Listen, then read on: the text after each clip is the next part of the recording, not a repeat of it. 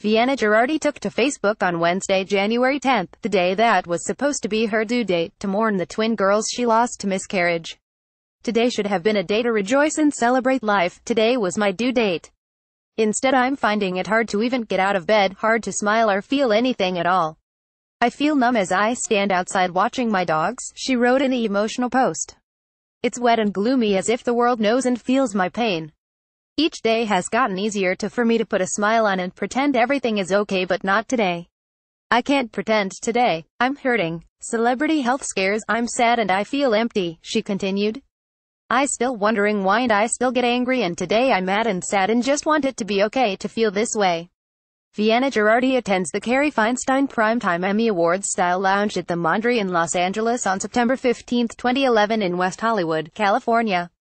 JCU La Wire image. The Bachelor alum, 31, revealed on August 13 that she had miscarried her twin daughters.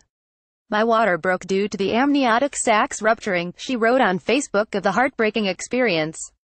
I spent the next 2 days in the hospital trying everything to save them.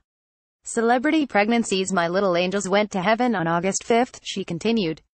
And I was rushed into the OR for emergency surgery and was in the ICU for 4 days. She added, at the time, your mommy will never forget you and I loved you both with my entire heart.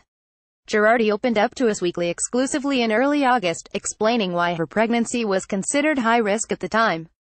The twins are monochorionic diamniotic. They share a placenta, which means they also share nutrients, she said. One baby can potentially take more from the